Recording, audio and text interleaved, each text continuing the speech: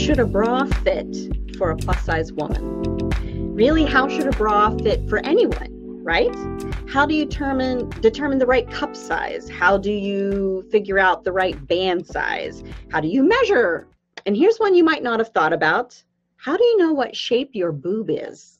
That's what I'm talking about today. Today I'm talking all about finding the right bra for you and your boobies. Thank you for joining me today. I'm Nancy Basile with Plus Size Nerd. Plus Size Nerd is all about celebrating our curves and our fandoms. First of all, I hope you can tell, this is my bra. I wanted to share that with you. Most of my adult life, I had quad boobs, but especially after I had children. I had the little mini boobs that squished out and sat on top of the regular boobs, the quad boobs. And every time I turned sideways and looked in the mirror, it just looked horrible. And I was always trying to like cover them up, but then it would slip out the bottom. Awful. At a time when I already wasn't feeling great about how I looked. So I found a boutique an hour-ish from me that truly had experts, not some old lady with a measuring tape in a department store. The boutique caters to women who've had mastectomies, who've had breast cancer. And so number one, they're super compassionate. So there was no judgment about anything, which as a plus size woman, I worry about that. Number two, boy, did they know what they were doing, because it went way beyond just taking a tape measure around my rib cage and then around my nipple circumference back thing there. When she figured out my exact size, that was the first step. The second step was she brought a whole array of bras in the same size, different brands, to figure out which one would fit the shape of my boob. So there's a whole lot going on in here. And I'm guessing most of the women walking around on this planet are wearing the wrong size, especially if you're a plus size woman. How to really find your right size? Well, first of all, most bra sizes are not available at the stores. And I'm betting that you have figured that out. You go to any bra section of a store, and if you're above a 38, and even 38's pushing it, or below 32, 34, you're screwed. And God forbid you need a cup size above a double D. You can maybe find a triple D. For years, I squished my boobies into triple Ds because that was as big as I could find. And then I went to this boutique as I was describing. I'm a 42H, people. H. You are not finding that at Macy's or Boscov's or Target or anywhere. So I buy all my bras on Amazon. That alone should tell you nobody knows what they're doing. Most people don't have the right bra size because bra fitters aren't reliable. They don't even carry the right size at the store that you're going to. We generally underestimate cup size and overestimate band size. If your band size is not small enough, you're going to be floppy. If it's tight enough, whoop, then you get the support. If you're happen to reach in and lift them back up into the cup, your band size is too big. Cup size needs to be bigger to hold those puppies in. If you're squishing out in this area, your cup size is too small. And if at any point it's hurting you, or when you take off your bra, you have red welts, you're wearing the wrong bra. Because the right bra, I don't even think about it. It's not uncomfortable at all.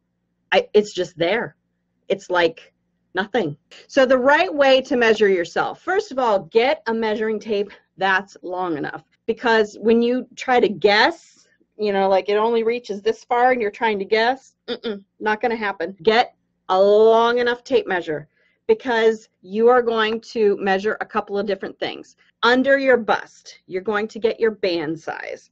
You are going to measure around your rib cage. And this is an article I got from the Bra Guide. So right under the boobage, you can do this with your bra on. That might help because it'll lift everything out of the way, and then you can take it around your rib cage. It's really great if you can measure in front of a mirror, because then you can see if, you know, look in the mirror and see if you're hitting the right spot, because again, most people overestimate their band size. If you can get 2 fingers under your band, meaning this way, you know, like it's too big. You need a smaller band. After you take that measurement, round up to the next nearest even number, because we all know sizing is never individual. It's always got to be like every 2, not every 1. Don't add anything to that number because again, you don't want to overestimate the band size. You want that to be tight. Generally speaking, this will be your real band size. Then cup size is slightly trickier.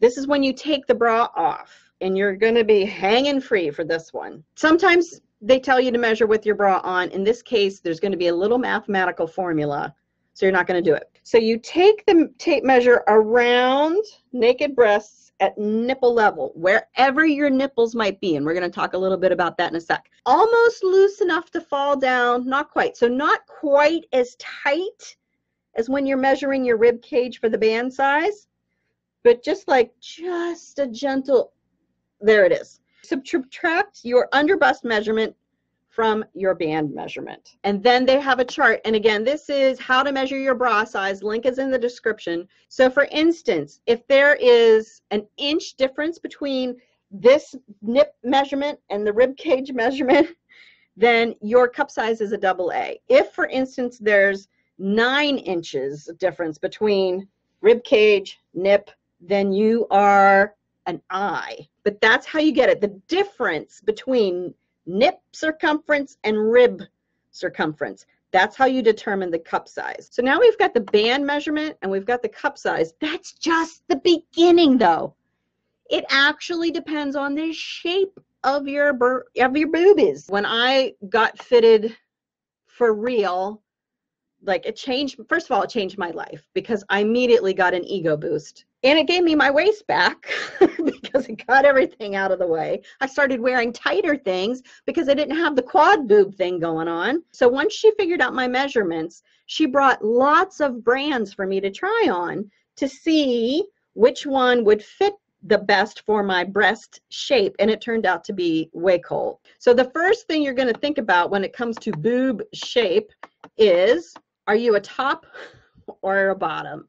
Meaning, are you fuller at the top or fuller at the bottom? That makes a difference. Then you're going to look at how shallow you are. If you're bottom heavy, you might be out from your rib cage further than someone else with the same amount of flesh because of your shape. You might also be wider. When she was measuring me, one of the things she said was that my breasts were, I think she said they were closer together than average, although we all know there's not really an average when it comes to women's bodies. I mean, there's just not. So we had to find one that came close enough this way to get in between and separate, because you want that separation. You don't want a uniboob going on where there's no separation and it just flows from one to the other. We don't want that. One might be bigger than the other. I believe my right is bigger than my left. I think that's kind of normal. You know, one foot's bigger than the other, that kind of thing. There's bell-shaped rather than being round. It's more bell-shaped. You've got ones where they face outward, your nipples face outward, so your shape is more this way. Then you also have ones that are fuller at the bottom, like I said, and flatter at the top. And I'm guessing you already know this, but the older you get, the shape of your breasts change. So it's a good idea, whoever gives you that perfect fit bra, every, I don't know, 5 to 10 years to get measured again.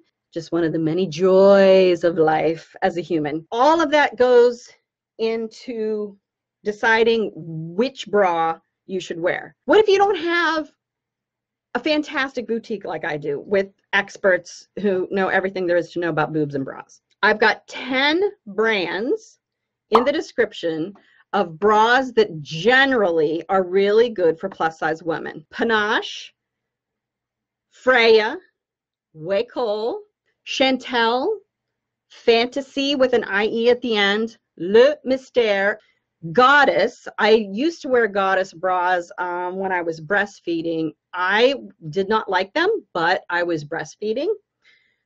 So that could be part and parcel why I didn't like them. And I was just guessing at what size to get. Curvy Kate, Elomi, and Cacique. I'm not super crazy about Lane Bryant's bras or Torrid's bras. 2 reasons. See how wide this strap is? I need a lot of support. There's a lot of architecture going on here. Picture the Hoover Dam being held back by spandex. If it didn't have this support and that underwire, what would that spandex be doing? It would not be a pretty picture, right? You might not like an underwire. I submit that it's because you're not wearing the right size. If it's hurting you, you are not wearing the right size. Underwires are what give you the shape, the lift. If you're going to wear something that's not underwire, it's going to have enough stitching and fabric there to be stiff. So you might as well be wearing one. If you don't have a boutique to go to, you're still really lost. How in the world are you going to try on all these different bras if you walk into a department store and they don't even have more than 4 different sizes there? I highly, highly recommend the Amazon Prime Try Before You Buy Prime Wardrobe. Again, there's a link over here. It is an affiliate link. They make it crazy easy to buy a variety of things, including bras, try them out, and ship them right back. And you can just keep doing it until you find the right one. And you need to pay attention to the factors that I've talked about in this video to find the right one. Start with one of those brands that I just mentioned, the 10 brands that are good for plus size women, and guess. Try a cup size larger, because most of us are wearing a cup size that's too small. That's why you're squishing out.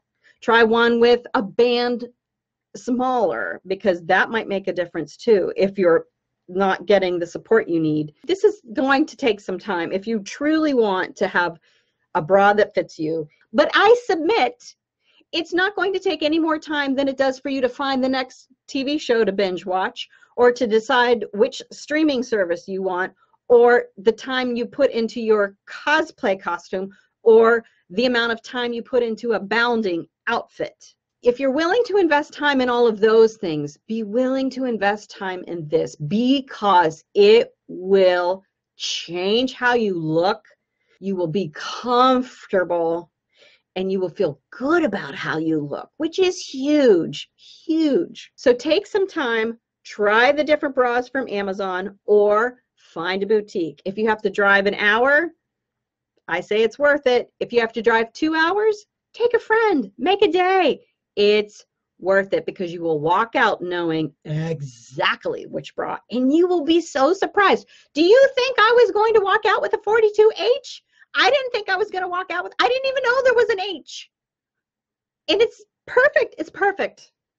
Take some time, figure out the right bra with all of those ideas. Links in the description to all the articles and all the brands, and you can check out those images of the bra or the boob shapes to figure out which one you are. And there's also a link to figure out which bra goes with boob shape. It's a big deal. Take some time, figure it out, invest in yourself. You will be so thankful that you did.